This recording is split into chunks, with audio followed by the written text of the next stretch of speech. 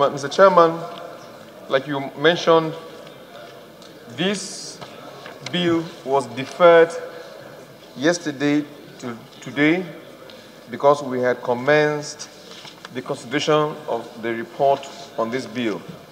The bill is for an act to prohibit age discrimination against job seekers in federal government agencies.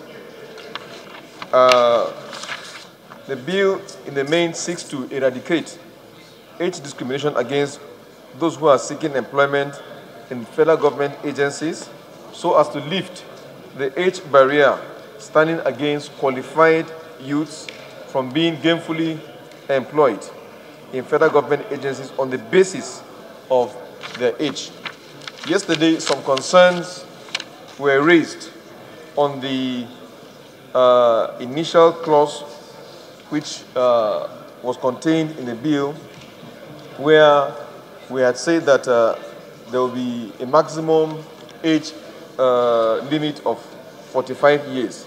But in view of some of the observations that were raised yesterday, we will be considering this bill afresh, and will delete the 45 years age ceiling and make the employment subject to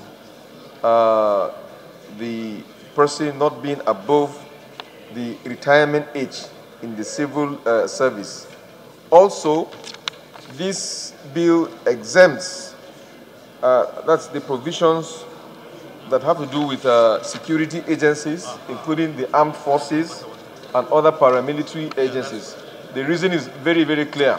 Some of the establishments in the armed forces and in the security and in other paramilitary agencies like the customs, immigrations, prisons, fire service, and other similar agencies like the civil defense, there are requirements for some rigorous physical exercise.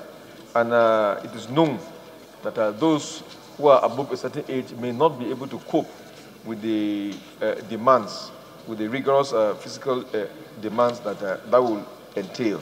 So some agencies we are aware, like in the security agency, they will say if you are above, for instance, 27 years, you need not even apply. That means you are not recruitable. That is covered by this law. They are exempted from this law.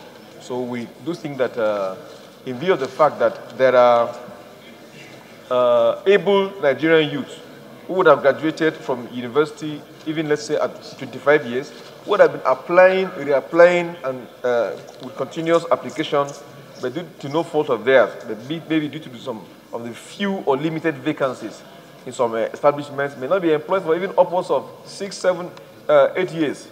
We think that it will be unfair to deny them of the right of being employed only on the ground that because they have kept on applying for work, but they will be denied the opportunity of contributing their own quota to national development. So that is the bill that we are considering, and we urge members to. So we now go ahead to consider the clauses. Clause 1, Clause 2,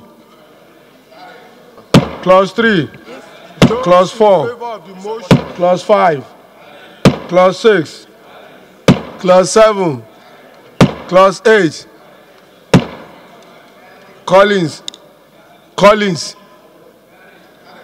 Which one? You are carrying your phone. Clause 9, 10, Clause 11, Clause 12, Clause 13, Clause 14, Clause 15, Schedule, Explanatory Memorandum, long title of the bill.